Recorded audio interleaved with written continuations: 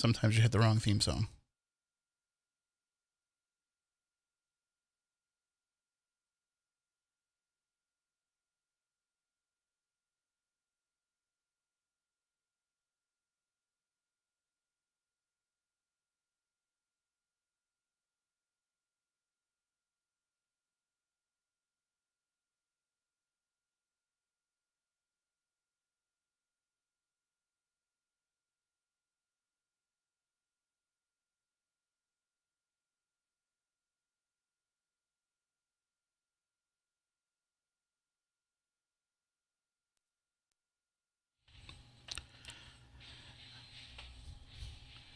Good evening and welcome to Spooky South Coast. Tim Weisberg here, along with Science Advisor Matt Moniz, and we have a special guest joining us in the studio tonight. We have Andrew Lake co-hosting. Good evening, Andrew. How are you? Howdy, Tim. Howdy, Matt. How you doing? How do? I'm a little rusty. We've taken a few weeks off, so we had some computer issues at the beginning trying to get the live stream going of the video on Spooky TV at SpookySouthCoast.com. It's there. It's not as attractive as it could be because we can't get the Silent Assassin to come back. But for now, we're doing the best that we can. So we're making do. So I started the video, and I normally can manipulate it over here, but I wasn't able to remotely get into it and all that stuff. So technical stuff that nobody cares about. People don't tune in to hear how the show works. That could be a whole separate podcast. We'll start a Patreon account, and, you know, for X amount of money a month, you can donate to hear us complain about how things don't work the way that they're supposed to work for us, which it's our fault. You know, so like we would never say when we have technical issues, there's times when we've had to blame it on the computers because sometimes it's the computer's fault, but when it's our fault, we own up to it. And in this case, it's definitely our fault or my fault. So I only work here all week long, and you think I would have tested that. But what happened is, the way that I can remotely control the computer through the network changed. It upgraded. So I just can't get the old computer to accept that upgrade because I don't have the proper admin level passwords to make things happen. You're locked out. So I'm only the guy that runs all the digital stuff here. You think I'd have that kind of access, but no. No, that's all engineer level. And the engineer doesn't want to share his passwords with me. So I'll have to see if he can pop in there at some point this week and make those necessary changes. But we are here to talk about the paranormal, as we are most Saturday nights. We've taken the last few weeks off, mainly because we had a couple weeks ago was the Ocean State Paracon. Yeah. And I spent all day out in the sun, and I planned on coming in and doing the show, but I think Moniz was out that night. Stephanie was away. You know, we haven't seen Matt for a little while, so I didn't know what was going on. So I figured, it's all right. I'll just, I can grab somebody here to come in and co-host. Or Andy's always said, just give me a call. So I was like, we'll do a show, no problem. And then I just baked in the sun all day. And by the time I was like, oh man, I just don't have the energy left to do it. So if I'd come in and done it, it would have sounded like I was drunk. And then we would have gotten all kinds of letters to the station and all kinds of complaints. But I had a bad situation happen to me just a few days before that. What situation was so that? I had these big red splotches all over my legs after working out in my yard, and I had no idea what it was. I was like, did I get poison ivy? Poison? I'm like looking up all that stuff online to see what it looks like, and I'm like, it was itchy, but it didn't spread. So I was like, that's kind of weird, and I put some Benadryl on it. That didn't really help all that much. So I'm walking around all day long Saturday at the Ocean State Paracon, like trying to hide my legs.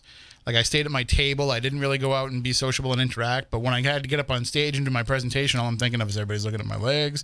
And you know how the paranormal world is. Nobody ever just comes up to you and says, hey, what's wrong with your legs? They all have to kind of whisper to each other what they think is wrong with my legs. So, by the time the day was over, I was concerned that people would think I was going to have my legs amputated. One person did come up to me, one of our friends and listeners, and somebody who comes to a lot of our events came up to me and just outright asked me, hey, what's wrong with your legs? And I was like, well, I don't really know. So as I was getting ready to leave, that person was talking to our friend Christy Parrish, who runs all the paranormal stuff over at the Oliver House. Hello to everybody out there tonight. And she took one look at it and she goes, oh, that's chiggers. Ah. Ew. And I was like, what? She goes, oh, yeah, you got attacked by chiggers because I was doing the yard work. And she's like, yeah, you must have had chiggers in your yard. I was like, never had that happen before. So I look it up on my phone, and sure enough, a chigger attack looks exactly like what happened to me. She's like, yeah, go to CVS, get this chigger cream. So I went home and I got it, and I put it on my legs, and it was like, such relief. The best feeling I've ever had in my life. That's the one thing about New England. It's like as soon as the spring and the summer comes, man, we get every bug and bugs parasite. We don't even know that we have. Oh, man, it's unreal. And the ticks in this part of the world are like the Walking Dead. Yeah. Well, that's something that I want to ask you guys about, because it's a story that's been going around. We're going to talk about some of the different news that's been going around in the couple of weeks that we've been off the air, because there's been a lot of stuff going on, a lot of it very paranormally related. But one of the stories that's come out, and it's been picked up by some of the mainstream media outlets, is there's a report that the government may have been weaponizing ticks. Yes, this had been a rumor, but from what I see from a news story I picked up on, supposedly our government is admitting that they may have created Lyme. It was basically weaponized syphilis, from what I understand. And that's why it's called Lyme disease, because of Lyme, Connecticut. Yeah. And Plum Island is right on the other side of the Sound. And I've been hearing for years that the reason why doctors were treating it like, oh, I don't know what it is, is because our government was stepping in and going, you just keep quiet about it, because they let the genie out of the bottle, and it's caused a serious problem. I mean, it's not, correct me if I'm wrong, but I'm just going to talk out of my ass here about what I think that I know about Lyme disease. But it's not, it's not fatal. It's a chronic illness. And it's just awful. It's terrible to have, but it's just something that will just make your life hell. Yeah, I mean, just everything from achy joints to just, being tired all the time. And so I could see that having value of being weaponized. Oh, yeah. And being made. But the problem is there's active measures being done by people to eliminate the ticks from their yards. I mean, there's a number of, oh my God, geez. I just saw the Kowloon's mobile vehicle on the TV behind you. Oh man, now I want some Kowloon. Anyway, sorry, didn't mean to get distracted. It doesn't take much to distract me. Well, but I'll the tell Kowloon you, will definitely what's do one it. of the best tick extractors around, and that's a possum. Mm-hmm. And in Rhode Island, we don't have that many possums. I haven't seen a possum in years. And I mean, people complain about them like they're ugly, they're rodents and all blah, blah. That's a bunch of nonsense. Possums eat tick eggs. And ever since I've seen the possum population decline in Rhode Island, the ticks are just off the wall crazy. I mean, it's like a science fiction movie. I mean, there's a whole cottage industry now of people who are making these sprays that can spray your yard down to remove ticks and mosquitoes from your yards. If it was that much of a problem, if ticks were that much of an issue, I would think that, the county or the state or whoever is in charge of the various spraying here in Bristol County, the county does the spraying. I would think that if they were spraying for mosquitoes, they would spray for ticks as well. Yeah, they seem to be more concerned with the mosquito problem than the tick problem. Yeah. Well, mosquitoes flying can get into your house. Ticks, unless you're out rolling around in yards out in the woods. Not to say that they can't come into animals. And also the diseases that the mosquitoes are carrying are fatal. Yes. So that may be part of the urgency of that as opposed to the other. But, I mean, it seems like Lyme disease is becoming an epidemic. I know so many people have had it, or have it, I should say. We have a couple of our listeners I know. Melissa June Daniels, Meredith Kent, several other people. They probably don't want you giving their medical information out on the radio, Moniz. Well, these are people they're advocating. We'll delete that from the podcast. I'm just messing with them. But that's the thing is it's become far more prevalent than it was like when I was younger. I didn't know anybody that had it. No. And now I can name, like Moniz did, I can name multiple people that I know that are suffering from it. And now it's various levels of it too. Right. So, like, oh, well, I had Lyme disease already, but then I went out and I got bit by another tick that made it worse. It first started making a real appearance in the 90s, early 90s, late 80s. That's how I remember it, yes. Yeah. So, either way, I mean, whether it's weaponized, whether there's nefarious reasons behind it, or whether it's just a rise in ticks and a rise in Lyme disease in them, be careful. Yeah. Because, like I said, all I did was mow my lawn. And I thought that I was going to be okay. Now, I know to look for ticks, and so I'm pretty slick about it. Like I wear, the white socks, and I usually would pull them up and cover my legs. I had short socks on when I was mowing my lawn this time. But, usually I try to limit the amount of area that they can get to. But I had no idea about chiggers and what they do. You can't even see them. I actually have a natural soap that will guard you against them. And I noticed that this lotion that I used, the cream that takes the itch away, is also used as a defense against them. Oh, there you So go. it says that you can like put that all over yourself before you go out. But that usually, regular deep woods off and stuff like that should work too.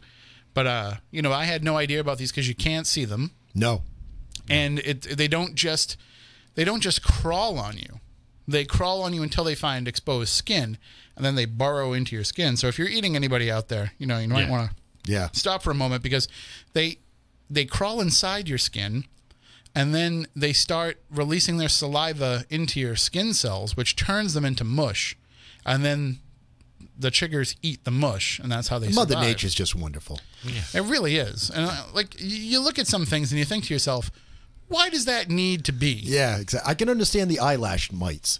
I understand we've got these tiny little dinosaurs walking around on our eyelashes, eating all kinds of stuff off our eyelashes. There's a symbiotic relationship there.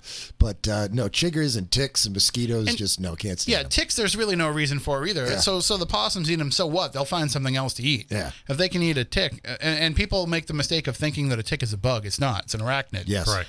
So if they can eat a tick, they can eat a spider. And, spiders are, listen, I don't really dig spiders, but I understand that spiders have a lot of value. Oh, yeah. So, let's let ecologically, let's let the spiders and the possums and all that kind of stuff do their thing. Like, the one thing, wasps and hornets. Oh. Just no point. Yeah, what purpose? What purpose do they serve? I know. Honeybees, yes. But wasps and hornets, they just... I'm considering moving to Bermuda. Even though everything on Bermuda is insanely expensive. But after going there and they said, we don't even have hornets and wasps on the island because nobody ever brought them here.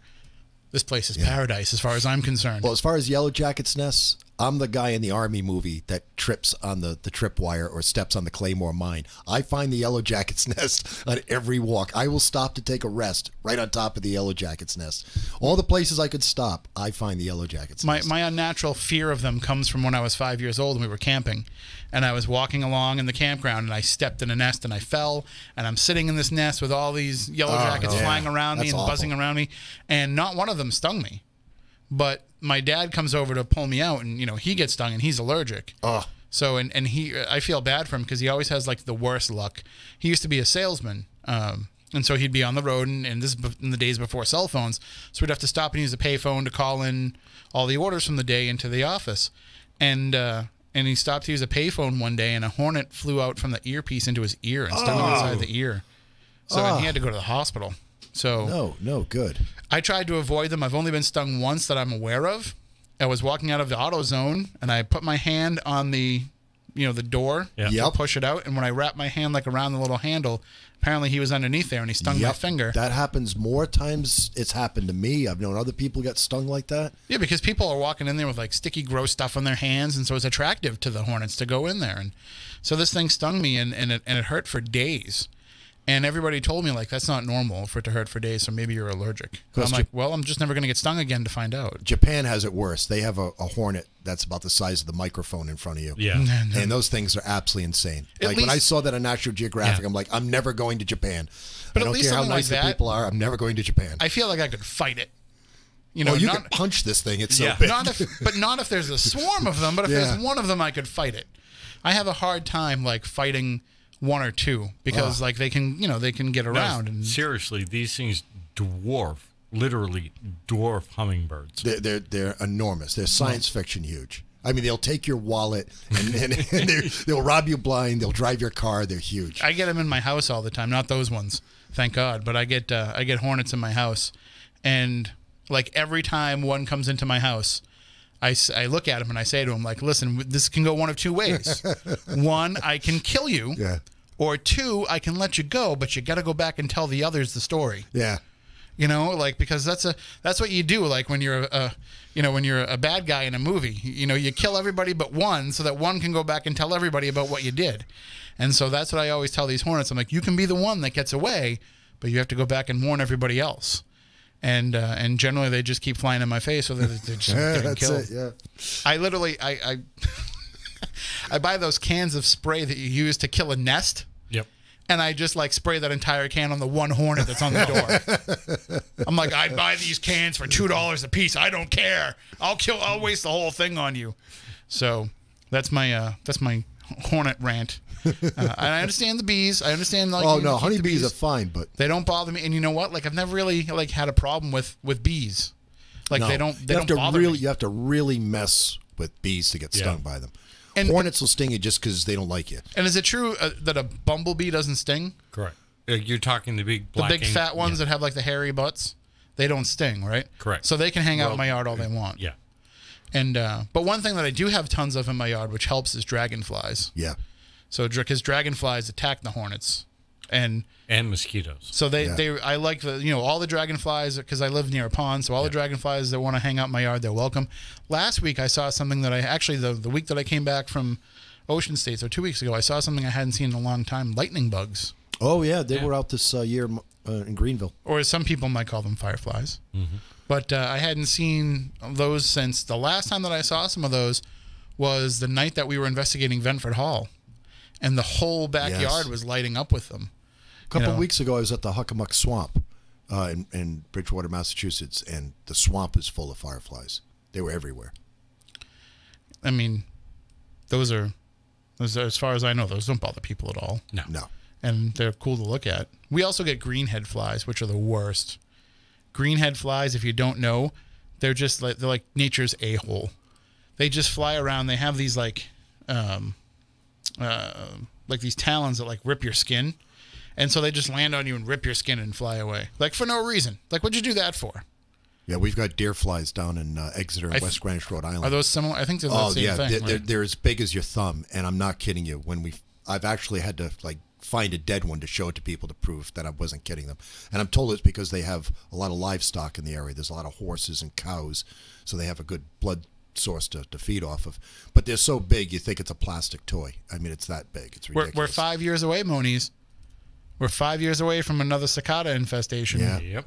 Down the Cape, or cicadas, as some people say. Yeah, we call them cicadas, where I come from. But when I was living in Forestdale, when the first infestation happened that I lived through, everybody called them cicadas. So, and what was interesting about them is, like, everybody warned us, and like there were stories in the newspaper, like, it's coming, this is going to happen. We're like, yeah, right, whatever. It sounds like something out of a horror movie. It is. And then, like, literally overnight, it just happened.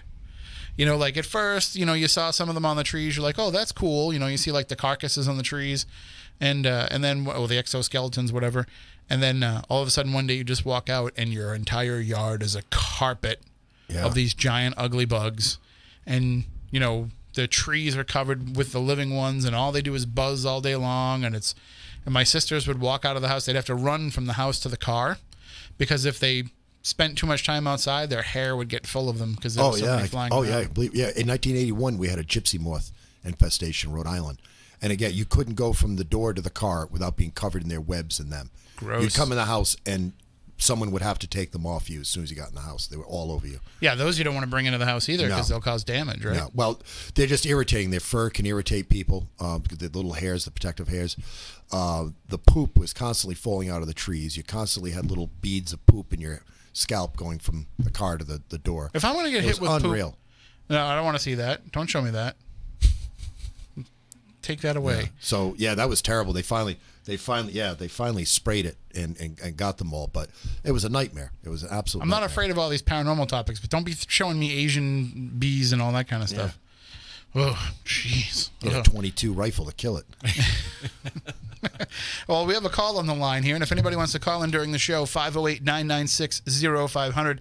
But just so you know, some of the other topics that I want to discuss tonight, I do want to talk about, we had the passing of Rosemary Guiley this past week, so I want to kind of cover that a little bit. And we haven't had Andy in to talk about some of these other great folks in the paranormal world who have passed away over the last couple of years, so we'll get his thoughts on some of that as well. And we'll also talk some Rhode Island haunts, I'm sure. We can talk about, Andy actually is a guy who is, we talk about what a great storyteller he is, but he also leads tours out in Rhode Island where you can actually sign up and go out with him for how long? These are pretty significant tours. They 5 to 6 hours. I let people set the pace. So, I mean, you can't spend a better day, especially, in this nice weather that we've been having, to go out and learn some of these stories and hear some of these stories from Andy. So we'll talk about that a little bit as well. But let's go to the phones. Good evening. You are on Spooky South Coast. Hi, Dan. Hello, yes. Hi, this is Rebecca. Hello. Chat room, but the TV hasn't been turned on yet. We can't see or hear you. You can't see. Oh, I haven't put the audio through yet? No, it looks like everything's going through. No audio, no visual. I'm looking at it right now on Everybody else YouTube. is saying that's fine. Try hitting refresh on your browser. Okay, but we're not getting it. I'm looking right at it on YouTube. Very weird. I'm seeing it on my Right. end.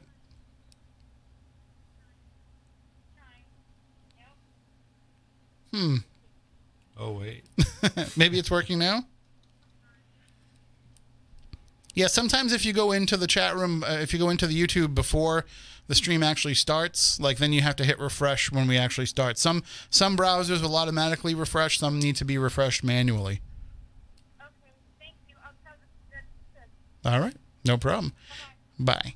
And so if anybody ever has any problems with the YouTube channel, that's the best thing to do. Just hit refresh. And if that doesn't work and you're still having problems, Log out, log in. yeah, close out your browser, reopen it. And then if that still doesn't work, just don't worry about it because it's probably not a great show anyway if you get to that point. But we've actually had, some people that have reached out to us and said to us, I love the show, but you haven't been updating the archives lately. And so we had an issue. And we've addressed this a little bit here and there, but we had an issue with the podcast server that we use. We use a company called Hipcast, which we have been with them since 2006. When we started doing this show, we signed up with Hipcast because back then, first of all, there wasn't a lot of services that would help you out with podcasting, but also we didn't really know what we were doing. And Hipcast, for $9.99 a month, would allow you to have unlimited bandwidth, unlimited hosting, and they would create the RSS feed for you, and they would farm it out to all the different places that would take it. So that sounded good to us for $10 a month. And so now we've been grandfathered into that, and we don't want to leave Hipcast because now that the show, this is episode 581 of Spooky South Coast. So to store all of those audio podcasts, some of them are, significant in size because in the older days, we had the equipment wasn't as good, so we had to have higher quality shows, higher quality files to have good quality sound. So if that makes sense, like we had to kind of boost things a lot in our processing afterwards to make up for what didn't always carry through. Now that we've got all this great equipment and we were able to record directly from the radio and all this kind of stuff, we don't need to have the files as large. But the files, because they used to be so processed, were really big in the early days. So we've got these huge files. And if we had to take all of that and host it somewhere else where now they charge you for that kind of stuff because, in 2006, Hipcast didn't know what was going to happen. So we have always been very cognizant of the fact that we've been grandfathered into this deal and we don't ever want to lose it. So, like every couple of years your credit card expires because they send you a new one and we're like, we better make sure we change Hipcast first because if we miss 1 month of this, they'll make us go on the different plan. So we've been, very loyal to them over the years, but they had an issue. And I want to apologize to anybody that had this issue, but they really, really had some problems. And they went on for over a month. A little bit in the late spring, and they didn't really own up to the problems. Like we were a little bit concerned, myself and some of the other friends of ours who use Hipcast. I've recommended them to everybody, so lots of our friends used Hipcast for their podcasts as well. And so they weren't really being upfront with everything, we felt. And we felt like there should have been some, not only better explanations, but maybe some reparations for what they were doing to these podcasts by basically making it so that people were turning away from them because they couldn't get the fresh episodes. But we hung through, we stuck it out, and then we've kind of just been watching what's been going on because if we weren't happy with the way things were going, we were going to have to go with a different podcast service, which would have meant, at the very least, we would have been able to put the new episodes up but who knows what would have happened to all those archives? Yeah. Would we have been able to load them up? Would we have been able to afford the bandwidth that would have been associated with that? Were there other ways that we could get them out there and distribute them? As it is right now, iTunes only holds the last 200 episodes of a show, or the last 100 episodes of a show, or something like that. So we've actually had to have Hipcast create us multiple archive feeds for us to submit to iTunes to be able to make sure that all 580 episodes can show up. So we have 4 or 5 different ones? So they've been working with us for that because not a lot of their shows have as many episodes as we do to have to worry about putting them out there. So we were kind of the first people they had to worry about this with, I think. And so, they've been very helpful to us and all of that stuff. So we want to kind of stick it out and see what happens. And so it looks like over the last couple of months, they've got stuff together. And so over the past week or so, I've been catching up all the episodes. So as of this evening, actually maybe about 20 minutes before I left for the show earlier, as of this evening, every episode is all caught up to date on the audio podcast. So if you listen to the show that way and you've been missing some of the episodes, they're all there. Now, there's not one for every week because we haven't been here for every week over the course of the last few months between all the different things we had going on. But every episode that we have done is all uploaded there. So you have 580 episodes available to you right now. As for the video, and I kind of got into it with a listener this week over email, but listen, we're doing the best that we can with the video, and we try to make sure that we get it up there as fast as we can. There was a process that was involved in this, and when Matt was here, he did a great job of turning around the video the next day and getting it uploaded up there for people to watch the show as it was. And we haven't been doing that. We've been basically just making the live version of the show available for people. So we're trying to, pick up steam with that and get things going that way. But we appreciate your understanding. And again, and I hate to say this, and I hate to sound like I'm, making excuses or like I'm not taking it seriously enough. But again, this is a very part-time thing that, I don't have a lot of time to spend on doing all of these things. And none of us are paid for it. Right, and we don't get paid for it. It's not part of my job here at the station. I have tons of other stuff that I have to do now. In fact, I added more responsibilities onto myself recently. So, if it got to the point where a massive number of people had a problem with the way that we were doing it, then I might have to say it's just not worth doing it anymore. The video aspect is great, but if it's going to be that much of a pain, we'll just go back to just doing the radio show. Isn't this a radio show? That's the master that I'm trying to serve first and foremost is, putting out a good radio show and then putting out a good podcast for it afterwards. The videos just don't get as many viewers as the podcast gets listeners. So if that's the way that I have to look at it, I have to say, you know what? The podcast takes precedence because that's where people seem to be wanting to consume the show. So again, we're not trying to make excuses. We're just, hopefully you can have a little bit of understanding with that. If not, we understand. If it's an annoyance to you, if it puts you out to have to wait for the show, or if it's not something you can watch live, that's okay. That's why we make the show available as many different ways as we can. Ultimately, it's a bad idea. It really is. It's a bad idea to spread the show out as many ways as we do. It's a bad idea that over the years I've said to every online network that says, hey, can we carry your show? Sure, absolutely. Just make sure you link to the website or you link to WBSM or something as part of it so that, people know where it's coming from. But, we've never said no to anybody that wanted to run and carry the show. So we've let it spread all over the place. But you shouldn't, because how do you keep track of everything if it's going to all these different places? How do you know where it's going? We're lucky that, our podcast server gives us some pretty good, not wholly accurate numbers about what the downloads are. But for the most part, we're putting this out there in a variety of different ways. When if we controlled it better, we would have better control over it. But we don't want to do that. We want to make it as easy for everybody out there to watch, to listen, to however you consume it so that you can do it. Because that's what it's all about. We're just trying to create a couple of hours of entertainment and information for you, and then give it to you in the way that you can consume it the best. So that's my little rant on that. And I do feel bad that people start counting on something to be a certain way and that we can't always live up to that. And I understand that other shows can't. You know, the person that emailed me said, I know of another show that's a one-man operation, that it doesn't have these same problems. You know what? That's great. That one man is probably better at it than I am.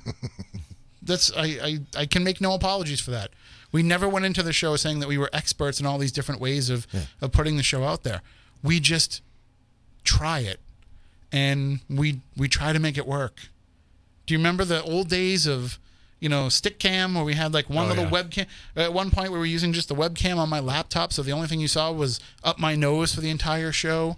And we had the original days of trying to stream the audio, where Matt Costa would come in and have to put the show on the air and then drive to my house and feed the audio through to the live stream and then come back and before the first commercial break, because I didn't even know how to take a commercial break. We've tried a lot of different things, and we've innovated a lot of different ways, not to, try to make it about that, but sometimes we try things and they're ambitious, and sometimes we can't keep up with them. So we're still here. Yeah. There's still a show one way or another. But anyway, hopefully people don't have too many problems with that. If you can listen live too, and I understand this person that wrote in, it's not a possibility for them, but if you can listen live and you don't, I recommend that you do. I recommend that you jump into the YouTube chat room and hang out with everybody, because there's great people in there each and every week, and you want to meet them and hang out with them and discuss things with them. And there's great recipes to be found in there. You never know what you'll find in there. And you never know what Nightbot will do. I think Nightbot's on. I don't know if Nightbot's on. Matt usually turns Nightbot on, but we'll see what's going on. So let's take a phone call here. Good evening. You're on Spooky South Coast. How are you? What's going on, Lamone?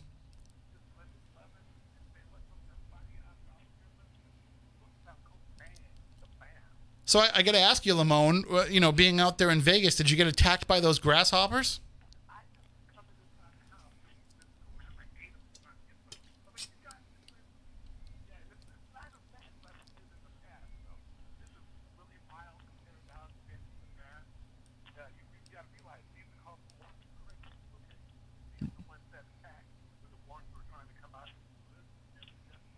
Mm-hmm.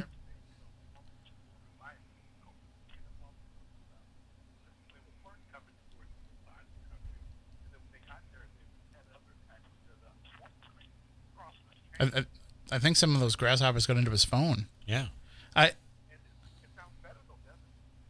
It does now. Whatever you're doing, don't move. But I feel like it's my fault. I feel like it's my fault, though, Lamone, because I was watching The Exorcist 2. And, there's all these swarms of locusts attacking. And then I turn it off and I see on cable and I say, oh, man, what's going on? And it turns out it's probably my fault.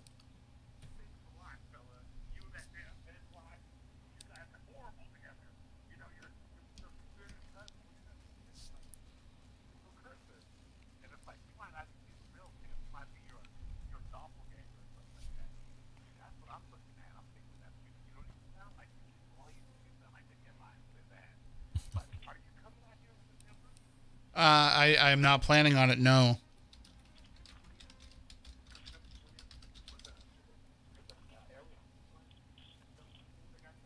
No, I have another thing here in the Berkshires in September.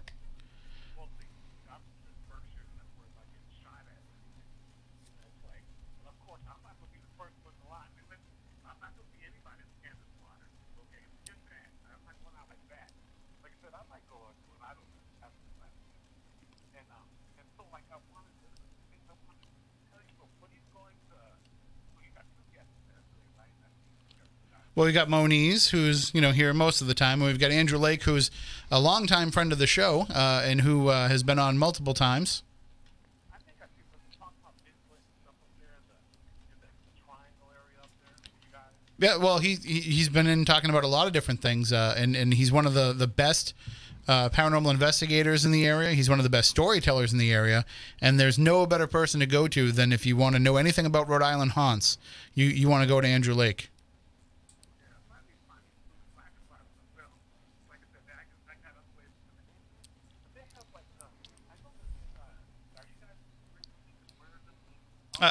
No, not this week. I haven't heard from Matt Blystein to see if he has one for us yet. So I haven't because he knows that we've been running around. So hopefully we can reconnect with him. I'm hoping that I'm hoping that he got a nice recharge on his vacation, and that now he's got work to do, so he can't worry about us when he's got work to do. This man's a professional. This is what he does for a living. Yes, right. 2 young kids, and I like to say his poor wife Emily has 3 kids to deal with. Yeah. So.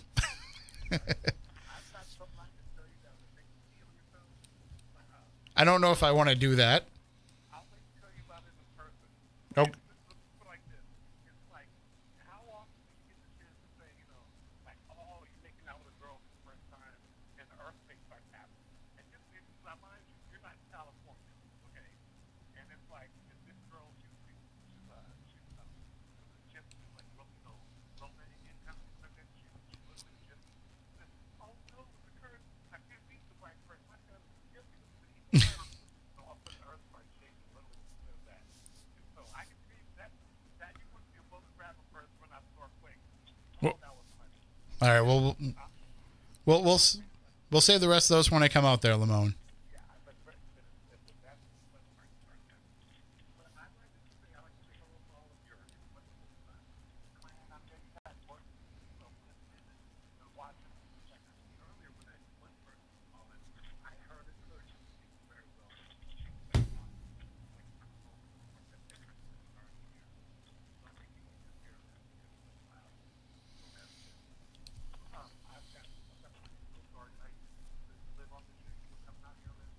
We'll try and see if we can do it. I hear the airfare is getting cheaper and cheaper, so you never know.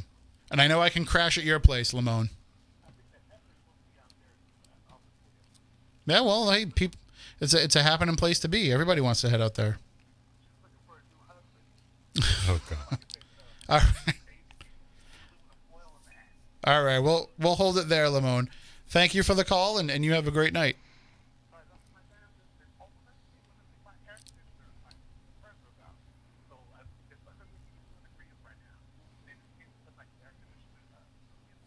Mm-hmm.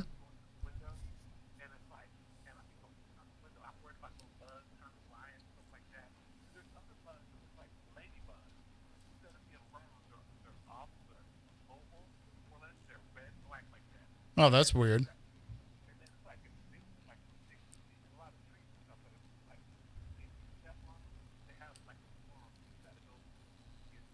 Oh, gross.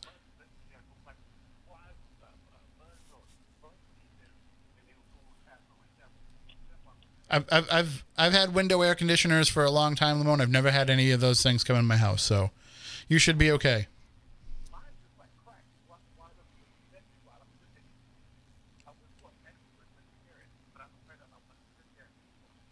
All right. Well, you enjoy that, and we'll talk to you next week. You as well. Take care. Take care, bud. All right. See, all right, later, Lamone. This is where I just start fading him out. I love Lamone, but he's definitely the fade out kind of caller. But we enjoy hearing from him. I know like not everybody in the chat room feels the same way, but as long as you can kind of keep him on track and compartmentalized. Is that your first Lamone experience, Yes, Andy? yes. Yeah. So he's a character. Unfortunately, the people on the stream in the chat room can't hear callers come in. But unfortunately, they can hear him. They heard. I turned it on later, but then they wondered why they couldn't. They knew why I didn't turn it on at first. I was trying to help them all out, do them a favor. So yeah. But anybody that wants to call in, 508-996-0500. That's the number to call in. And you can also put your questions in the chat room. Just do me a favor if you do it. Try and, if you have a major question, put it like in all caps. Because sometimes the conversation gets going so fast we can't always see them. And we don't want to miss out on any of those questions. But coming up in the next hour, we are going to take a break for the news because we're on the regular radio. So we'll take a news break coming up at the top of the hour. And then when we come back, we can get into some of these more topics. But I do want to talk about the passing of Rosemary Ellen Guiley because it's hard because we all grew up And I know that Moniz and Andy are both a little older than I am, but we kind of all grew up reading and learning from the same people. Yeah. And not that I want to, call them old, but that old guard has reached the point now where they're starting to pass away. And I don't know if there are definitive enough voices coming up in that next generation that will be those same people that people will remember.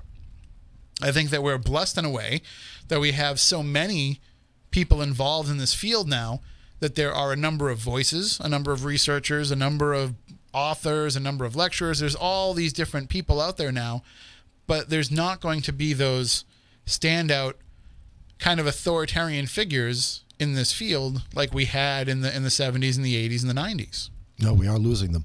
Yeah. And as we do that, it's not that people aren't replacing them in terms of keeping up the work. We're just not getting those.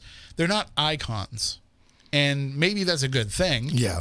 But at the same time, I worry that if we don't have icons, then does it become a little bit too mundane and doesn't get the attention anymore that it would. So we can talk about that, and we can get your thoughts on that as well.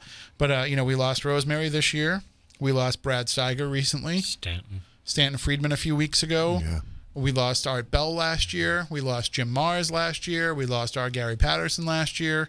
I mean, the list goes on and on of those who have passed away recently, and we're going to see more and more of it happen.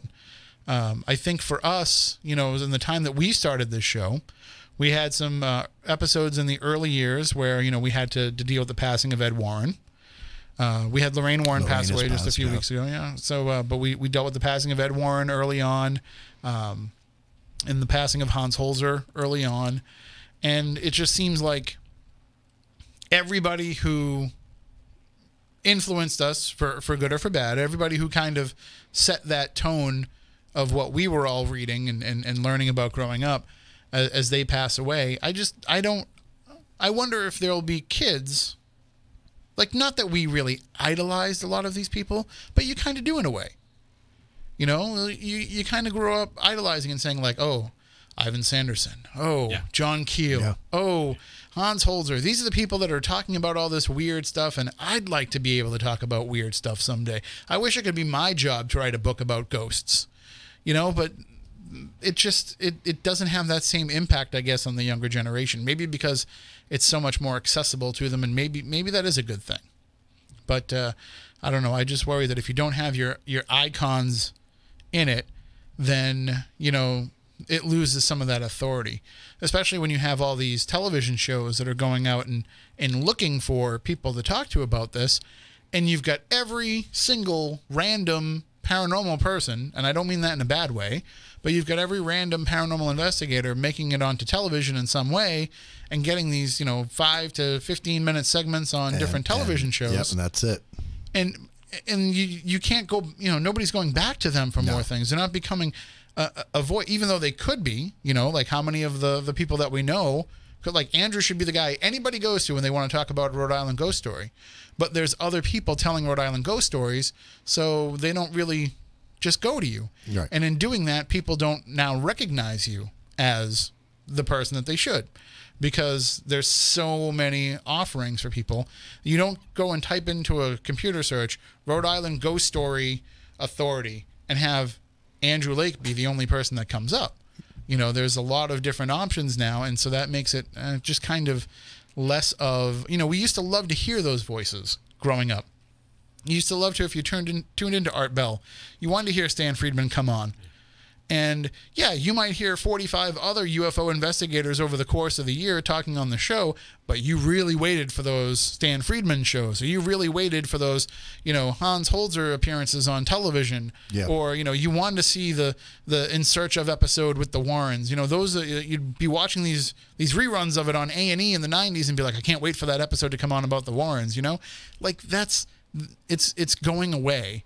And we've got some TV celebrities that kind of get idolized in the mix that way, and then they get all kinds of extra money to do things that are crazy, like buying the murder house from the Manson murders, which we'll talk about that coming up in the next hour too. But as that kind of stuff goes on, we kind of lose our heroes, And there's no new generation of heroes to replace them. So we'll talk about that and more coming up in the next hour. Again, we'll also take your calls, 508-996-0500. You can also put your questions into the chat room at SpookyTV at SpookySouthCoast.com or on our YouTube channel as well. And you can also email them to us, SpookyCrew at SpookySouthCoast.com, or tweet us at SpookySC. So there's many different ways to get involved in the conversation, but our favorite way is the good old-fashioned way. We like to hear your voice and have you call in with your questions. So we'll take your calls, and we'll talk about all these topics and more coming up on Spooky South Coast. We'll take a break for the news, and then we'll be back with more in just a few moments.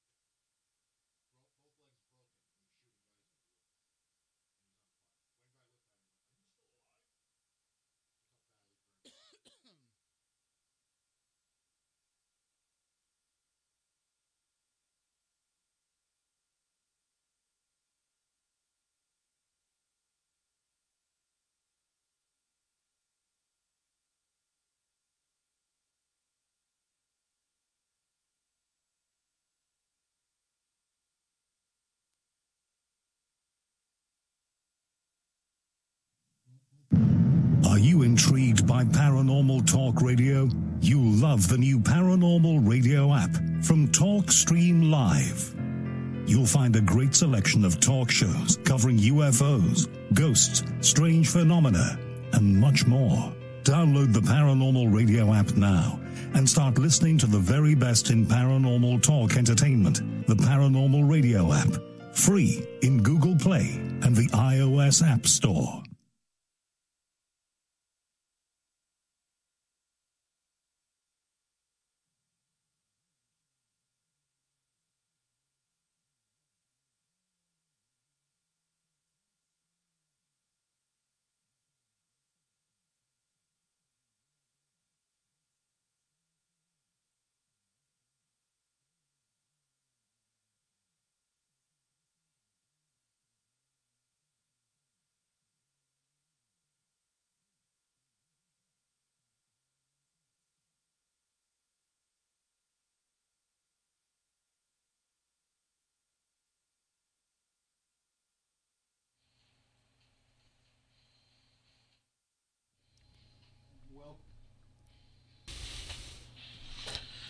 Welcome back. Hour number 2 of Spooky South Coast. Tim Weisberg here, along with, well, Matt Moniz stepped out for a minute, but Science Advisor Matt Moniz is here, and also Andrew Lake is here with us tonight, guest hosting the show.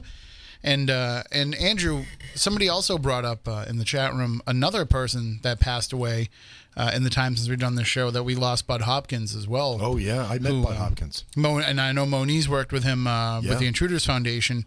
And I think that was the first person that was associated with the show that we really lost, because he came on our show and Moniz warned us. He's like, listen, he's not well. He may not be able to make it through the entire program. And I think that he did. If I remember right, he made it through the whole show. But he was just warning us that, he hadn't been well. And then he passed away not that long after appearing on our program, if I remember right. But it goes to show that there is this generation that came before us that we are, we're slowly losing, and we've got to kind of make sure that we pay homage to them while we can. Moniz, we were just talking about having Bud Hopkins on. He was somebody else that Becca in the chat room brought up that we lost in the time since we started their show. But I mean, some of the folks that we've lost are, people who were limited in what it was that they did. They weren't these wide-ranging voices in the paranormal world. So Bud Hopkins, is a legend, but he's also a guy who dealt with a very specific area. Right. you have somebody like Brad Steiger, who passes away, who kind of encompassed a lot of different things. And Rosemary Ellen Guiley was somebody who did that. I don't think anybody was more wide-ranging than she was. I think over the last few years, she kind of hyper-focused on some topics. She did a lot of work researching and writing about the jinn. She did a lot of research and work writing about, I know she was working on Frank's boxes for quite a while. But in general, I mean, when we used to have her on the show, and I wish we just had her on more than we did, she was always willing to come on. It's just a matter of, I would wait till she had a new book come out. And then when she started having more and more books come out, it just became to the point where we're like, well, we can't have, she wrote 3 books this year. Do we really want to have her on 3 times in a year? So then we kind of want to pick your spots of where you have her come on. I mean, I would have had her come on every week because she was just that great of a guest, but we try and make it different voices in the program. And every time she came up this way, she would hang out with us. Yeah, she was always, she was coming to this area quite a bit. She was I think she was the first, one of those heroes that we had the chance to actually meet. Matt Costa and I went and saw her at the old Capers meetings at Cape Cod Community College. And those were the best because Derek would always invite us out for Chinese food afterwards with whoever came. And so that's how we got to really meet and hang out with a lot of our heroes. And she was somebody who, she researched a lot of different topics, but she never lost the information that she gathered in writing those books. A lot of people, not a political statement here at all, but you watch the Robert Mueller hearings, and here's a guy who, couldn't recall things that were in the report that he was part of. And even if he didn't write all of it, and of course he didn't write all of it, he had a team working with him, but even if he didn't write all of it, he probably had plenty of time to read it going up to You would hope the you time would that if the you put hearing his happened. name to it. Yeah. Well, I'm sure he read it then, but I mean, just go over it again in the time leading up to the hearing. But he didn't retain that information. Rosemary was the exact opposite. Yeah, she of was that. like an encyclopedia. I follow And what so you're getting. that's- She can hold that information. We actually used to refer to her as Rosemary Encyclopedia Guiley. Yeah. Right. Because, She loved that. Yeah, she, I got to meet and hang out with her once too, and I knew of her knowledge and all things Fae, the leprechauns and the wee folk and so on and so forth. And I had just had a very fascinating story about the wee folk told to me by a CNA working at a nursing home right up the road from me. And it was an absolutely amazing story. It was one of those stories that absolutely convinced me these things are real. And she was one of those people I knew I could share the story with without her rolling her eyes halfway through it and going, no way. And not only that, she was able to tell me what she thought the fairies were, what type of fairies they were, because she said everything about my story was dead on to a certain type of fairy that takes care of sick children and the elderly. And after that, she shared with me the story about when she went over to Great Britain and parts of Europe to look into the Fae folk and fairies and leprechauns. And she looked me straight in the eye and told me I brought home a brownie. I know I did. I saw him shortly after coming home from Great Britain. And what made it even funnier is a few months after having a sighting of this thing, she was leaving gifts out for it, shiny objects, tobacco, that sort of stuff. She had a friend she hadn't seen in years from college come to stay with her. And she says, hey, you have the whole downstairs. It's all furnished. It's like its own little apartment. So come and go as you please and all that. So she's about to go to bed that very first night, and she hears her friend come running up the stairs like her butt's on fire, and she's all upset and nervous. And Rosemary asks her, what's wrong? And her friend just kind of stares at her with that, you're not going to believe me, look at her face, and goes, you have a tiny little man down there. And she goes, yeah, I know. I think I brought him home from Ireland. But the way she told the story was so matter-of-factly, and it was so funny. But I felt relieved that I could share that amazing story that was shared to me about this case in a nursing home involving two patients telling the same story, and they had no connection to one another. But apparently there's a nursing home on Route 44 in Smithfield that is visited by the wee folk who come and sing songs to the people who are about to die. And it was amazing. Well, and that's what's great is she was somebody who looked at it and said, listen, I'm just going to hear weird things, and I can't say that they're not true. I wasn't there. But she also wasn't afraid to go out and look for things herself, too. Right. Like, if she got a report from somewhere, she would travel around to try and look into that, which not a lot of people do anymore. I can verify that in person because I met her in Rhode Island. I was introduced to her by Peter Robbins. I met with her at a mutual friend's place down in Rhode Island. And we organized a trip over to England, and we went over together and researched crop circles out there. So I was out there for a week and a half with her researching crop circles. That's how she wanted to be. She wanted to be boots on the ground and be out there doing it herself. And but like I said, she never really scoffed at anything that anybody told her. We might scoff at some of the stories. We might read some of the stuff in the books that she wrote and be like, that sounds a little bit too ridiculous, a little bit too fantastical. But she never felt that way because she felt like, kind of the way that we look at doing the show and the guests that we have on, where we say, well, it's their story to tell. It's not our job to tell them what they experienced or didn't experience. We're just giving them the outlet to share it. And she just did what we do in the written form, which I think is the kind of the approach that a lot of people take, just let people have their say. And she wasn't worried about trying to figure out the reasons behind the stories. She was very Fordian in that way of kind of collecting the story, presenting it to the person, and then letting the person decide for themselves. Yeah. And I won't lie, I would frequently have to refer to her encyclopedias for a variety of different things as I'm coming up and learning about this stuff.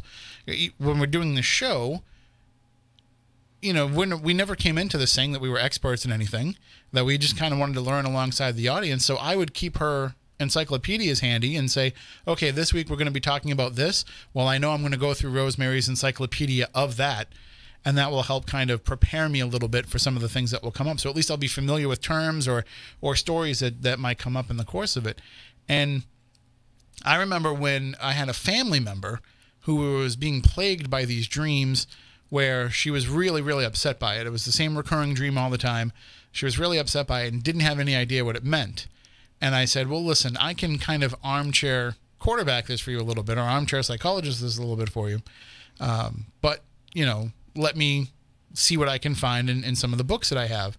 And the first thing that I did is I went to the Nightmare Encyclopedia, Encyclopedia of Nightmares, Dreams, whatever it's called. And I went to that. I think the Nightmare Encyclopedia might be Jeff's book. But anyway, I went to Jeff's books and Rosemary's books.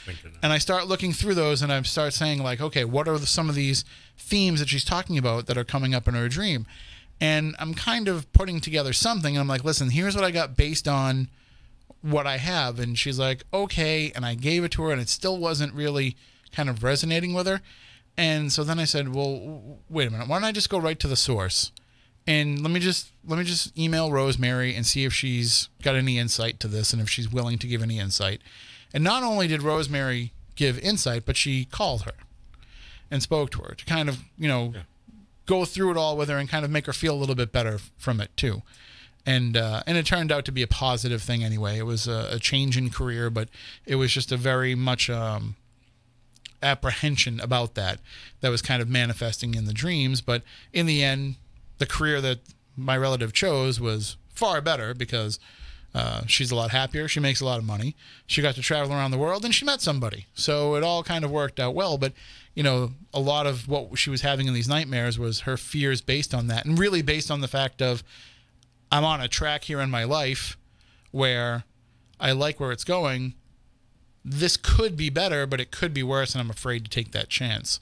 So I think Rosemary might have even helped to encourage her. I'll have to go back and ask, but I think Rosemary might have encouraged her to make that leap. But that's just the kind of person that she was. I think everybody in the paranormal world probably encountered her at some point, and I think they all kind of walked away with a positive experience from it. We did have this is going back to the days when we tried to help people with quote-unquote evidence. But there was a few years ago that Dave Francis and I started a Facebook group for people to be able to submit things that they captured on film or audio or what have you, for them to submit to us into this group, not to us, but to the people in this group who were knowledgeable in all the different aspects of, investigation and what some of these false positives could be. So, we had Frank Grayson there kind of helping people figure out any photographic anomalies. And one of the people who volunteered actually asked to come and be a part of this and help was Rosemary. And so people are submitting their stories in there, submitting their data to her, and she's kind of helping them go through all this. And Zaffis came in for a while, and he was helping out with it too. And it just turned into this whole thing where suddenly we became bullies because we were telling people like that their evidence was crap. Like, no. We never told anybody that their evidence was crap. What we told them is, it could be this. It's probably this. Yeah. And by the way, you've got two of the most seasoned people in the paranormal world in Zaffis and Rosemary telling you that that's probably what the case is. But somehow Dave and I became the bullies. Like I somehow didn't want people to find the existence of the paranormal and put it out there to the world. Yeah. Like, you're right. No, you're right. This is just what I wanted to have happen. And somebody actually I never do that. Listen, we just had this conversation last week. My first ever residential case after 13 years of doing this show. Moniz, you know this. I've never gone to somebody's house and investigated before. How many times have I asked you to come with me? Right. And Andy asked me to come by. I just happened to be like 20 minutes down the road that night. And I said, you know what? I think I'm going to go out and do it. And so I go and I say to everybody afterwards, I'm like, I don't know if you can believe this or not, but this is my first residential case. I mean, obviously I've been like in family members' houses and helped them out or close friends or anything, but it was the first time I ever went into somebody's house that I didn't know. And listen, I don't know how you do it. Oh, by the way, let you know, Alicia did catch an EVP. She sent it to me. Yeah, the pit. Mm-hmm. Someone's saying the word pit. Mm-hmm. Yeah, right when you were wearing the headphones. So that was a weird experience because, we're in this house and in the back end of the house is it was kind of like a sunroom area. Yeah, that was turned into like her bedroom because the lady becomes sick. Yeah, so she's on oxygen, so she can't move, so she's staying near the oxygen tank. But it had like a sliding glass door, and we had closed the door. And of course, being like the hottest weekend of the year, Yeah. Andy's like, I have an investigation. I'm thinking to myself, it's going to be at a house that doesn't have air conditioning. I know it. and we show up, and they had an air conditioner, it just wasn't doing any good. And so we're in this little room with these fans going, and we were getting ready to. Well, actually, it's when we were trying to record for EVPs first, Right. And I heard something audibly with my ear that nobody else heard, and I was like, no, like, you just didn't hear it. Like, it happened, you just weren't paying attention. Like, I'm not getting any kind of psychic, Right. I don't have psychic abilities or anything. I don't have clairaudience or any of that. And then I heard it a couple of times, but I couldn't, I can't rule out that it wasn't somebody outside on the street, talking, and then I just happened to hear it and nobody else did. But you had headphones on listening to your recorder as it was going, which I'm assuming is probably a little bit amplified Yes. in the room. That's a very good microphone. And you didn't hear it. No. So, I mean, if you ask me, did you hear a disembodied voice with your own ears? I'd say I probably thought that I heard something when I didn't. Well, it was interesting that we were told that she had just lost her grandson named Eddie, and the name Eddie kept coming up on your device. Oh, over and yeah. over Well, once we turned EchoVox on, it was a whole different story. And then... The lady's haunted by people who have died recently. She Right, lost an it's ex-husband.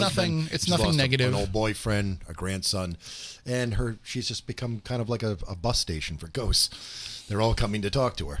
And as we're telling her all this, she's just like, yep. She was very straightforward, very matter-of-fact about it. But I wonder, though, just thinking to myself afterwards, you're trying to convince people when you go and investigate their homes and help them out with their personal paranormal problems. You're trying to convince them that you are a serious researcher of the paranormal. And you're like, I've got some friends that are going to come by and help out in this investigation. And in comes this dolt, and I'm pointing to myself for the people that are listening on the radio, that says, I want to put on some headphones and tie a blindfold around my ears and just tell people what I'm hearing. Like... It was fascinating, though. But it didn't go through your head at all? Like, geez, why did I invite this guy? No, I'm telling you. No, that's why I did invite you guys, because I wasn't sure what we were dealing with, and it turned out being what my gut told me. Not a haunted house. It's another haunted person. Mm-hmm. From time to time, I run into these cases. It's not the house. It's the person or the family. And the more you talk to them, the more you interview them, you find out they've had so many people drop dead around them lately, and it was unfinished. I mean, when someone passes away from HIV, that's just tragic. The guy died way too young. Maybe about 30 years old. Yeah, and I found it very interesting that I turned to the kid's mother and I said, have you seen him in dreams lately? And she says, no. But the kid's cousin standing right next to his mother says, shows up in my dreams almost every week. He's mad at her. It was an interesting family. Well, I mean, they had Caribbean, they had African, they had Cajun, they had Narragansett, they had Seminole from down Florida. Am I saying that right? Mm-hmm. Yes. So I mean, it was unbelievable the quilt that made up that family. But I had no doubt that psychic ability runs rampant. And nobody that was there was against what it was that we were doing. No. Everybody was on board with it. They weren't running around saying, like they were believers, but they weren't the kind of believer. At least I didn't get the feeling that if you had said to them, listen, I don't think there's anything here, I think they would have accepted what you were saying. I think they would have said, maybe it's just not here because you're here, but they at least they wouldn't have been the kind of people that are like, what are you talking about? Yeah. This place is so haunted. No, they just seem to be accepting of it and understanding of it. So that's one of the things that, you got to worry about when you're going into these residential places is, how much of the story is true and how much of it is them wanting attention and how much of it is them misidentifying things that are easy explainable. It's very, very tricky. And there's been a couple of times where I've called people Matt himself. I've asked people to come along, and it turns out to be a big old nothing. But I try not to look at it that way. I look at it as an experience. Right. I get to interview somebody who's not being honest with themselves, or they're not being honest with me, or I get to meet somebody who's maybe not wrapped a little too tight. So that's experience. It's experience as an investigator. And the more you do that, the more you can kind of learn signs that you can pick up on going forward. I was just going to use. say, you learn to pick up, okay, I've seen this, song and dance before. Well, Moniz and I think we've talked about this a little bit on the show before, but in the early years, especially then, I definitely did not feel comfortable going out into investigations because I was still getting my feet wet. And I would always say, well, I'll go along maybe as an observer, but I don't want to be an active participant. There's no such thing as just an observer. You're a participant. But he starts telling me about this case, and he's like, listen, I think I have an actual demonic case that, and he doesn't throw that word around a lot. Yeah. And he's like, I want you to come and take part in this because, like, if it goes the way that I think it's going to go, not only will we be going up against something that you may never see again, but also, like, you're probably going to have to experience an exorcism. You're probably going to have to, like, really be there, and this will test your mettle and see if this is really for you.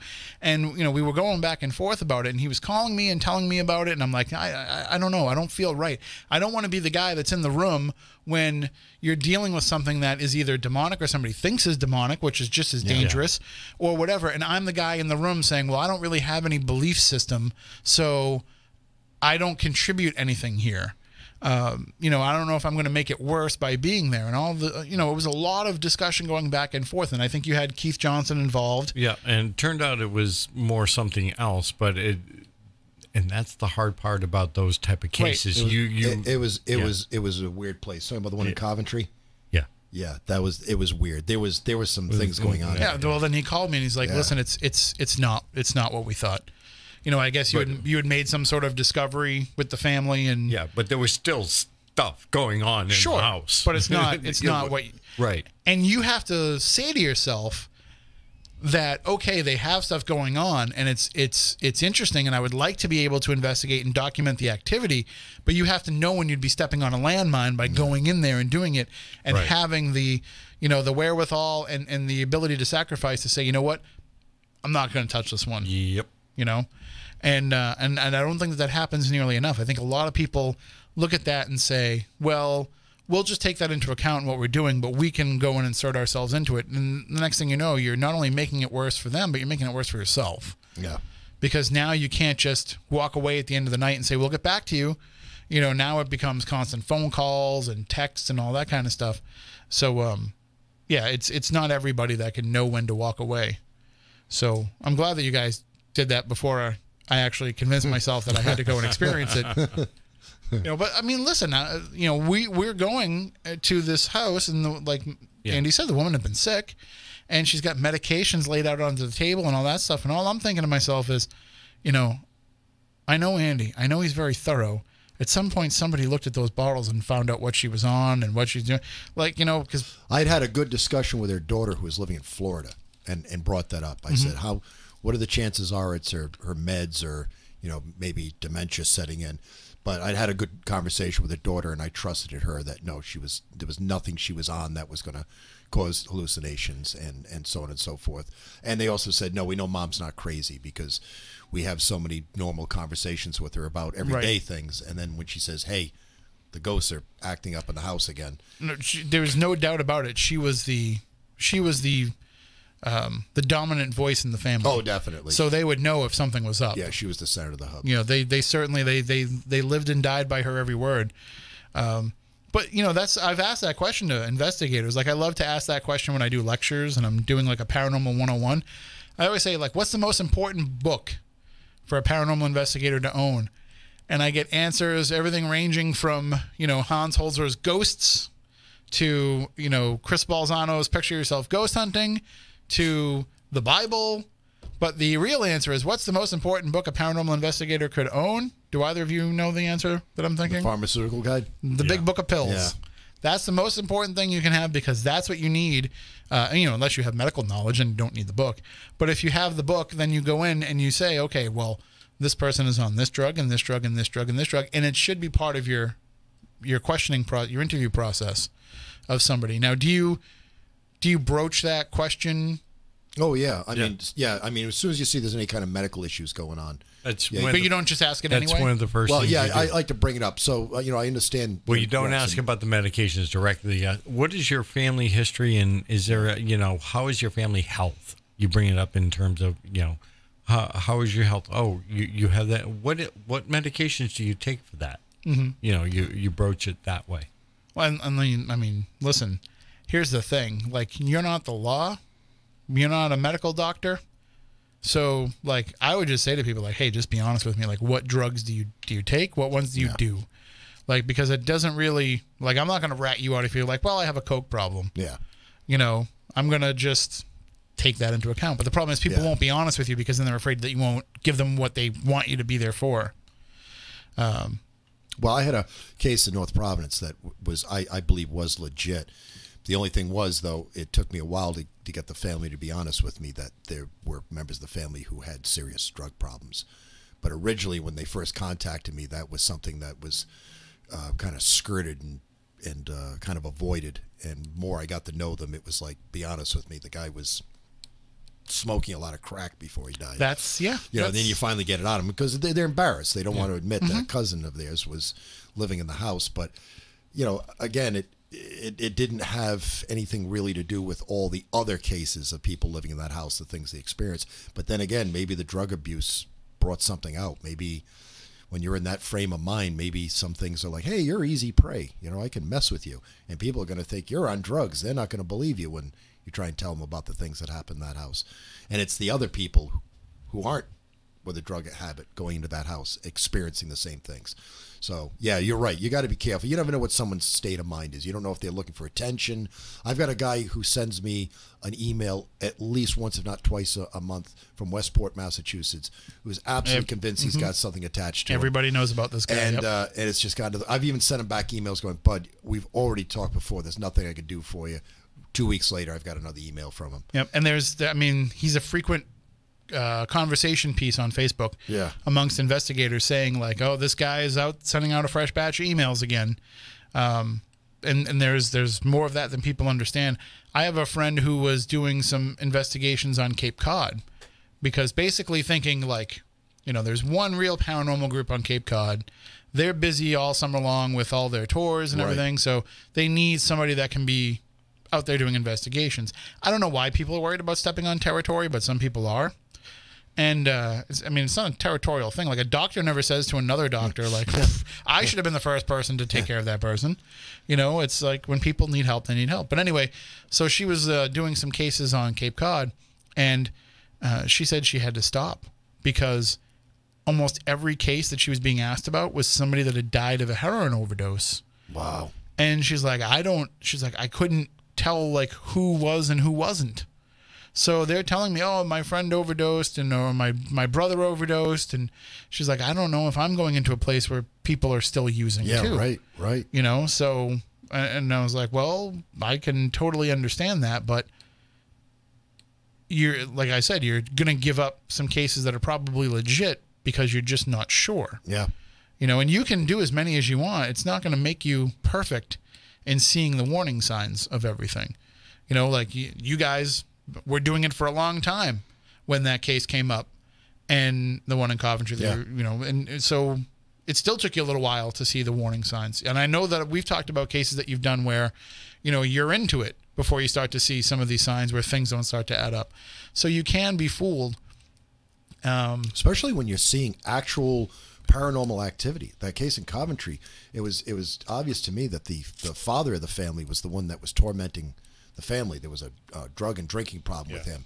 But I was standing in a room, and there was a 5-year-old girl in the room way behind me and up on a mantelpiece covered in knickknacks.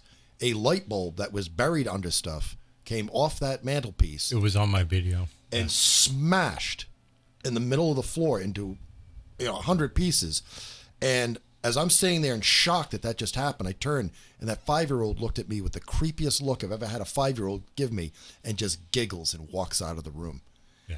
So, I mean, there were moments, and I mean, we had a guy who was reading the Lord's Prayer, and Matt's K2 meter was like absolutely freaking every time he spoke. So there were moments that made you go, there's something going on here. Is it just PK? You know, what is it? But then you'd see these signs that are like, yeah, this is like that picture he's showing me is a fraud. That's not a real photograph, and I'm not stupid. But yet I saw some other things that made me go, there is something going on. But I wash your hands, walk away from it. You'll never figure it out. You can't never be figure certain. it out. I mean, I suppose, if I'm just spitballing, you know, you've got somebody that's in that situation, and maybe they're faking something to get attention or to cover for it or anything, but then the real stuff is kind of drawn into that. Yeah. You know, the real stuff is attracted to that. And that's the problem with a lot of these cases that people take on that they shouldn't is there probably is legitimate activity going on because of the other stuff that's going on is probably making it either easier for people to perceive it or to notice it, or maybe, if there is this darker force out there, it's drawn to it. Yeah. So it's certainly, and it's something that Rosemary was very good at, being able to not only, write about it, but to also go out there and look into it herself. And she always had a pretty good compass for what felt right and what didn't feel right in that regard. So it's tough that we lost her, especially since I guess it happened pretty suddenly. Yeah. And she was was she 69 years old or 79 years old? No, 60. Okay, so Early 60s. no, I Yes. think it ended with a 9, whatever it was. Hold on, I'll look it up and be exact. No, we probably. Or She maybe- looked good maybe for her she age. Oh yeah, she definitely did. And one thing about her too is like she never, some of these other people kind of aged out of being able to do stuff, but I'm saying mid 60s. 69 years old. Really? She had just turned 69 July 8th. So, but she's somebody that never slowed down. She always she had was- that even keel, very calm demeanor. She probably had one of the best wardrobes of anybody in the paranormal. Yep. She dressed like Stevie Nicks a lot of the time. Yep. But that's it was all part of her persona, and I think with some of these older folks that we're talking about, this previous generation, some of them kind of had to have that gimmick. Well, I'll tell you someone who I think is filling the void as we're losing these people. Nick Redfern. Mm-hmm. Now, there's Nick Redfern. Here's a guy with style. And I just read his... Richard Dolan. Yeah, I just read his Encyclopedia of Monsters, and I think he's somebody that, is one of those people that goes around the world, does get his fingernails dirty, and will hang out with other investigators and weigh things and have intelligent conversations. That's why he says nice things about Rosemary and Ken Gebhard and people like that. So I think that even though I fully understand what you're saying as we're losing these people, and it is alarming to think, is there anybody going to fill their shoes? Just off the top of my head, I could say Nick Redfern is definitely picking up the banner. And Right, carrying and I it. agree, and I'm not disparaging anything. No, by saying that. I'm just saying not it's at all. It's Not at just all. a different world. Yeah. Where there isn't the ability for them to become these mainstream superstar. Well, Yeah. I mean, even mainstream, it was still very fringe, but to become these superstars, I think that we do put a lot of emphasis. Not we, the people in this room, but people that are into the paranormal world, and I won't categorize that as saying just investigators, but people who just have an interest in this. There is a tendency to put the people that are on television on a pedestal. Yes. And I find, listen, I have a lot of friends that are on TV, and I think a lot of them are great investigators, but there's a lot of great investigators that aren't on television. And so I think that there's, a lot of people that aren't getting a spotlight that could be part of that next guard. But it's just a matter of either they don't seek it or it doesn't seem to find them or what have you. Because maybe we don't need to have a spotlight on this. Maybe there just needs to be people out there doing the good work. Maybe because people like Rosemary and Zaffis and Hans Holzer and the Warrens and all these folks that came before had that spotlight thrust on it, that it made it acceptable, and then we don't need to keep people out there anymore. And of all people back in the day, who was the guy helping put the spotlight on these people? Merv Griffin. Mm-hmm. I remember being a young kid and my mother going, "Oh, hey, Merv Griffin's going to have another ghost guy on this, today, or a UFO guy." And Merv used to do a terrific job interviewing some of these pioneers, whether it was ufology or whatever. And I can remember Hans Holzer and the like being on the Merv Griffin show. You don't see that nowadays in the talk shows. No. Because it'd all be like silly and let's giggle about it. And, oh, isn't that funny and silly? Let's move on to the next topic. No, but he Merv wanted Griffin to was know. like, no, he would screw his butt into that seat and he'd hang on every word they had to say. I think a lot of people, again, you guys are older than I am, so, you saw stuff on television that maybe I didn't see till later on in life, but I know, In Search Of was a pretty Oh, yeah. Yeah. Oh, yeah. a pretty relevant show to a lot of people I've got them all on DVD. but I don't think it had the actual power that it did like, let me put. I don't think it was a big television hit. Well, as my recall, it was a closet hit. It had a draw because I know everybody I hung out with watched it. Even people who were skeptical would still watch it. So when did it air? But it was one of those shows a lot of the people didn't talk about watching if you weren't into it. So what was it? 74, I think. I want to say it started. Yeah, 74, 75. 76. Maybe First you're right. episode was April 17th, 1977. There you go. Okay. So I just want to make sure I have it right because I watched it on A&E as a kid. Yeah. That's where I learned The repackaged learned of it version from. of it. Yeah. So this is saying that it originally was a syndicated show. Yes, it was. Sorry, so that's what I'm thinking is it wasn't a network show. No. That had the 8 million people watching it. No, like in those network days, shows did in those days. The only network shows were the excellent ones that Rod Serling did. He did one on UFOs that was absolutely outstanding. And I remember, I think even Orson Welles hosted one. And Peter Graves did a very good one on Bigfoot, I remember. Hello, this is Peter Graves. So if I'm thinking right then, so if that's a syndicated show, and obviously, yes, so people will have seen it, but it's not going to be this cultural phenomenon. No, you're correct. So based on at least what I'm aware of going back and looking into things, was the first big television show to feature paranormal investigation on it would have been that episode of That's Incredible. Yeah. Because I think it was 1980. And then, of course, you had Unsolved Mysteries was a pretty good one. Which came in the later 80s, right. Yeah. And then Sightings. But I think That's Incredible. I think it was 1980 that they featured a paranormal investigation on the show. I think that was the Toys R Us, I think, that had the ghost in it. I think that's right. Yeah. And so if that's the case, I think that would have been like the first big network television exposure for paranormal research. The BBC had its moments where they actually went out with the Ghost Club. And always more open to that topic. Yeah. All it took was some lord to open up his manor, and the BBC could go in there with their cameras. There was also the occasional oddball PBS specials that they would do on them too, and they were BBC. Yeah. Well, and then I think it was a BBC show, or maybe it was Living TV, but there was a network in the UK that created the first Ghost Hunter show that then came and aired on A&E in America that nobody really paid attention. Like, I don't know anybody that watched that show. What, Ghost Hunter? Ghost Hunters. Yeah, it was the good. First Ghost Hunters. Yeah, it was the British was done, what, in the early 90s? Yeah, I think 96, 97. I've watched it recently on Amazon Prime, and I find it to be an excellent show. History based. Let's talk to witnesses. Let's talk to some historians. Let's talk to some members of the Ghost Club. And I thought it was a very well balanced show. But that's what most people say. But not a big phenomenon is what you're saying. They say, I watched it, I've seen it, but I didn't watch it when it first came out. Exactly.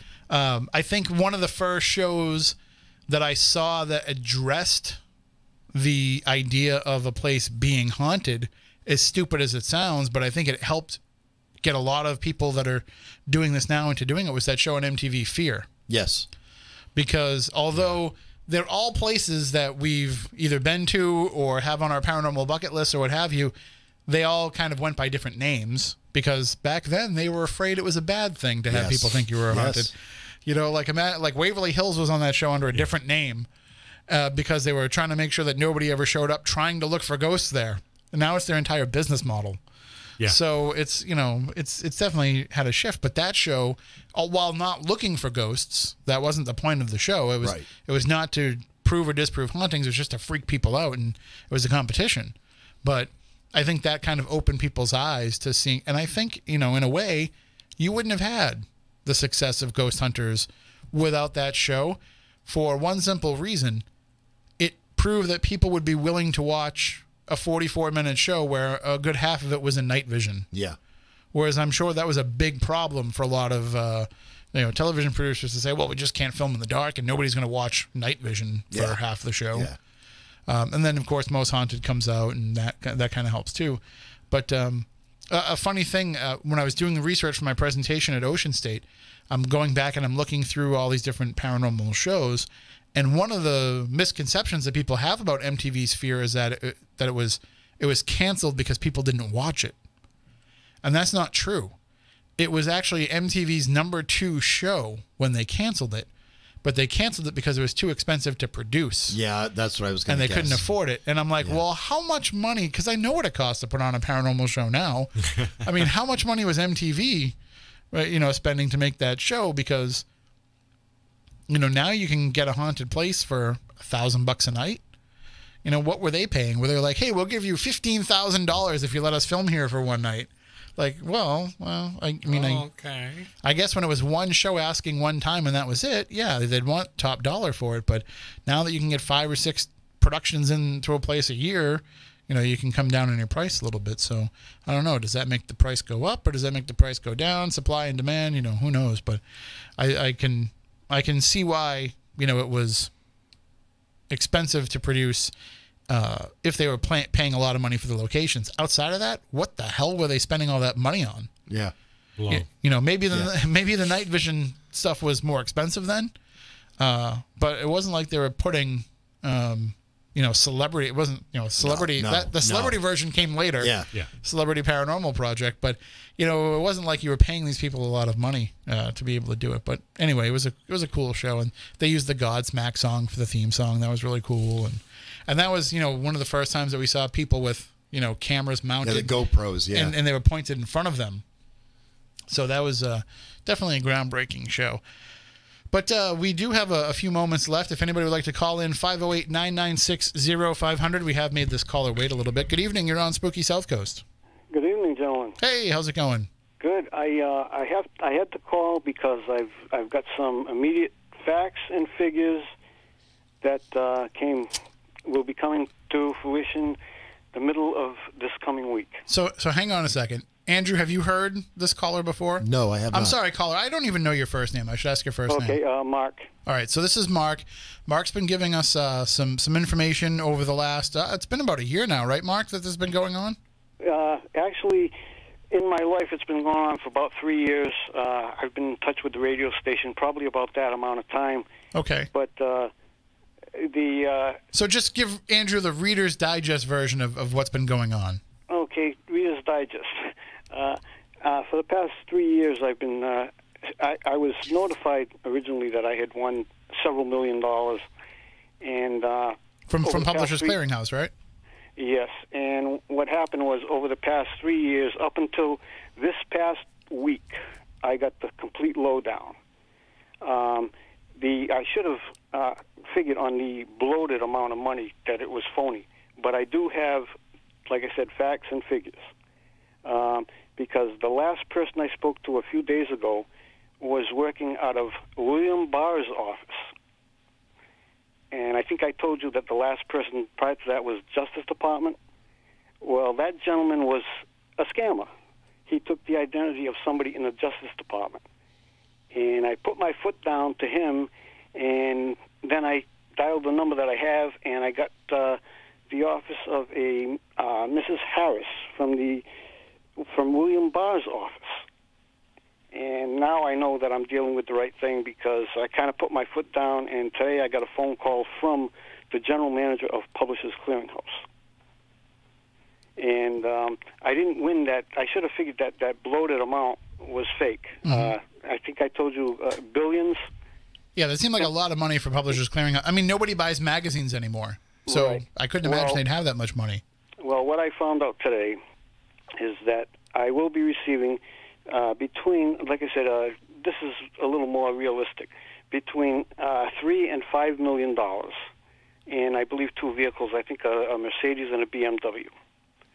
And I spoke with the general manager of Publishers Clearinghouse, and I explained to him what was going on for the past 3 years, and he could not believe it because I think I told you, which I have sent out approximately $10,000.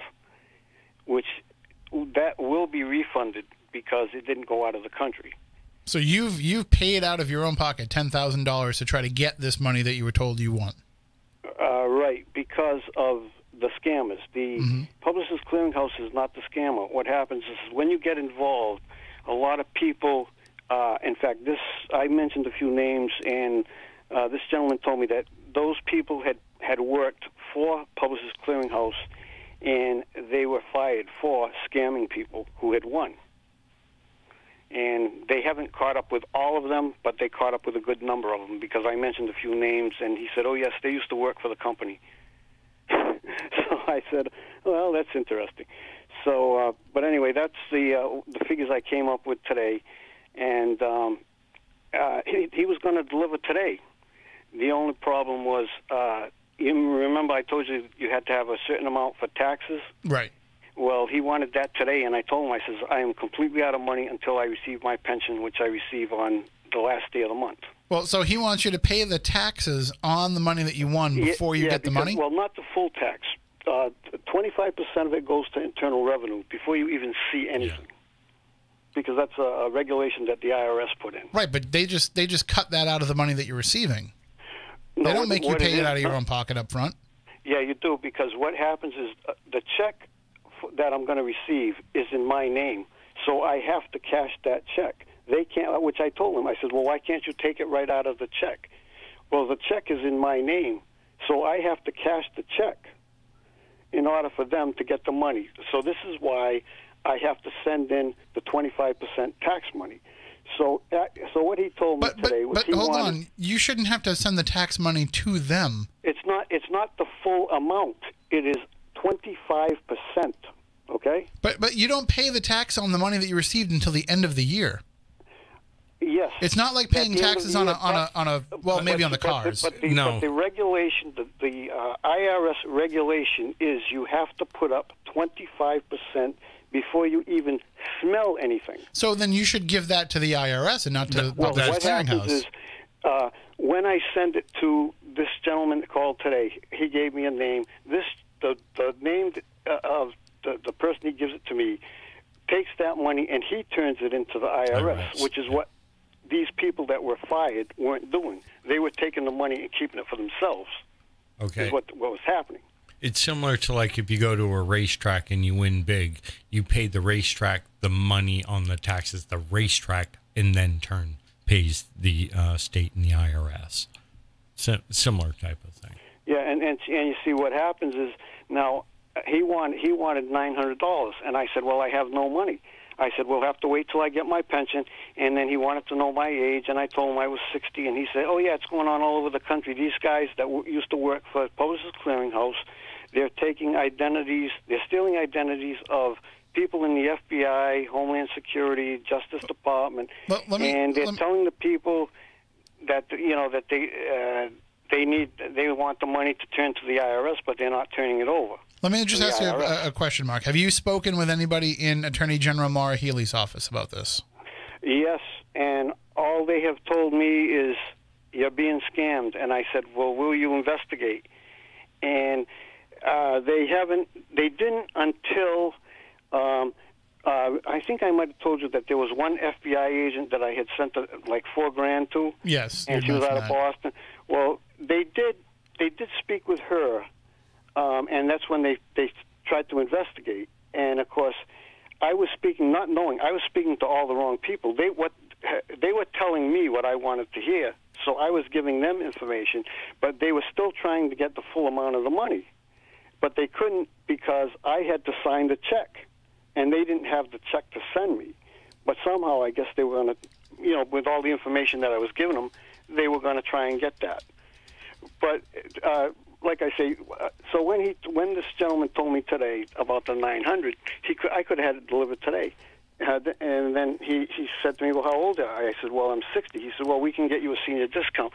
I said, it doesn't matter. I said, I won't get any money until I get my pension. There's no senior discount on paying taxes for money that you won. For sweepstakes, there is.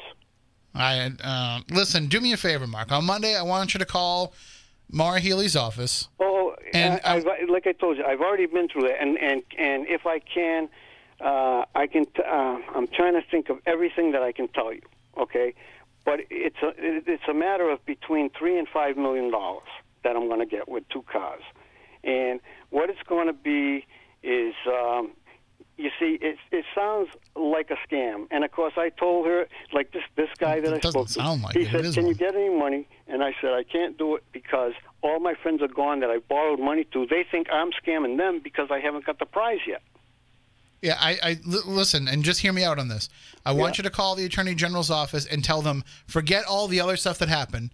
Forget all the other stuff that you've gone through. Just in the process of winning Publishers Clearinghouse, just in that process alone, is it common for them to ask for you to send them the money? Because here's the thing. Publishers Clearinghouse, if you believe their business model, now I don't know how much of this is staged for commercials or not, but they generally present it as, we show up and surprise you with a big giant ass check at your door. And they're not going to surprise you if you're paying the taxes in advance. Okay, can I get to that? Sure. Remember I told you I asked for a private delivery. Right, but I'm just saying they're... At a private delivery, I would not get the national television, which is people knocking fine at my door. But those same other people would have to, the people that don't get private delivery would have, and first of all, if they reached out to you, they would pay the taxes too. But if they reach the 25%, they would pay up front. So you're saying the commercials are bogus then too? No, that they don't really surprise people. The commercials are real. Then how those people? What's bogus is when the law enforcement people come in, they steal identities of FBI agents and people like that, and that's what's bogus. The contest is up and up. Well, I don't know. There's some holes in what they're telling you. I was working with just 2 days ago, William Barr's office. Okay. so how much higher can you go? Well, I mean, I guess you can go to the president. Well, because I had told this woman that I sent, which I did send to William Barr's office. I sent about 2 emails, which she said that they would receive. And I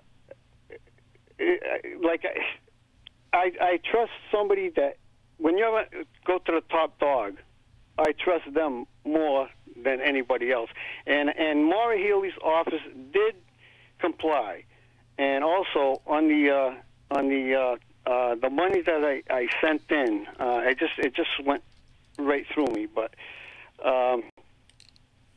trying to remember all this stuff. Well, we've only got about a minute left in the show, so. Well, what I'm going to do anyway is I'm going to wait until the day, and next Saturday, I intend to have a good-sized celebration at the station, and if I have to be there all day and be on your show at night, if you will allow me on your show, because you've been most gracious. I'll tell you and Barry and Ken Pittman have been the most gracious talk show hosts that I've talked to on the station. If you are here and throwing a party, we will be here. We'll come in early for it. Okay, not a problem. Like I said, I'm expecting this, and where it was so bloated before, this is more realistic.